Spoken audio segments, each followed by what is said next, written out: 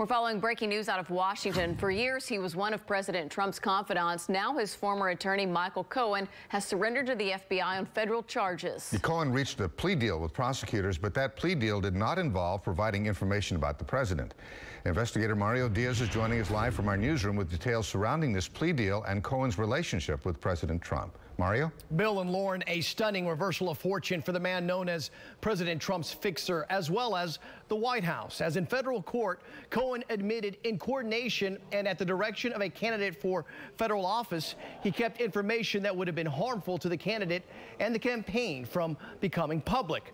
Cohen turned himself into the FBI's offices in Lower Manhattan shortly before 2 p.m. Houston time this afternoon. Approximately 1 hour later, he went before a federal judge and pleaded guilty to campaign finance violations as well as tax evasion.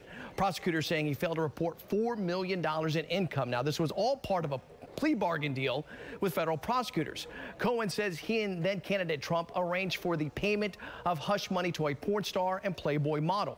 Cohen did not name the women or the president when making the plea, only recounting that he worked with an unnamed candidate and again admitted he kept damaging information private in coordination and at the direction of a candidate for federal office. Now, under the deal cut with federal prosecutors, Cohen could get 4 to 5 years in federal prison. His sentencing date is set for December 12th. President Trump did land minutes ago in West Virginia. He has yet to comment on Cohen's guilty pleas. Live in the newsroom, Mario Diaz, KPRC, Channel 2 News.